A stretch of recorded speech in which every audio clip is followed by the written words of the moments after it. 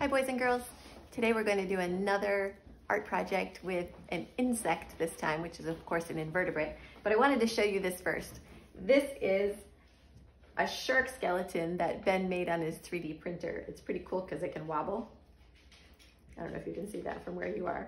And his little jaws can open and close as well. Raw. So be careful you don't get eaten by a shark. Today we're going to paint a Luna moth. A Luna moth is an insect, and I wanted to show you how to draw it first. You'll notice that it has 3 body parts. It has a head, a thorax, and an abdomen. It's got his wings and the antenna. So let's get started. The first thing we're going to do is we're going to draw the black lines before we paint it, okay? So the first step is to find the very center of your paper, and from there, you're going to make a deep U shape. Okay, and then we're going to cover the top of the U shape. I'm actually going to take that deep U shape and I'm going to make one more line around the middle of it to show that that is the thorax and the abdomen, and then we're going to put the head on the top. So this is the body of the Luna moth. Okay, from there we're going to make some wings. So start at the tip here and just make a nice big curve over and a nice big curve over like this. Now from here, the shape is a little bit like an S. Let me move my shark skeleton. I'm going to make this shape right here. I'm going to make a bit of an S shape. And then I'm going to do the opposite on this side. A bit of an S shape. It's not perfect, and that's okay. Now I'm going to make his lower wing. You'll notice that it curves around and then it swings out, okay? So I'm gonna start here on this side, and I'm gonna start about here on this side. I'm gonna curve around, and then I'm gonna go out, make a little bump, and up to the body.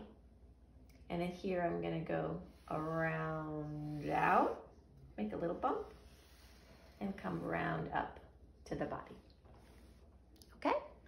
So from there, let's go ahead and put on his antenna. They're kind of feathery antenna. I'm going to make them thick and feathery like they are on a moth. I don't know if you've ever seen a moth up close, but they have very feathery antenna. And now we're going to decorate his wings. Oh, one more thing. Just a couple lines on his lower part of his abdomen there. All right, to decorate the wings, you're going to draw a line across the top and a line across the top. I want to remind you that if I'm going too fast, you can ask your mom and dad to show you how to pause, and then you can get caught up. And then I'm going to do another line that kind of parallels the edge of the wing, like that. And then I'm going to do the same thing here. Okay? So from there, they just have a couple crosshatch lines here on his wings. And then I'm gonna make the 4 circles. I kind of made the top ones like almost like an upside down triangle. I thought they looked neat that way. And then the ones on the bottom are more like ovals. So there you have your Luna moth.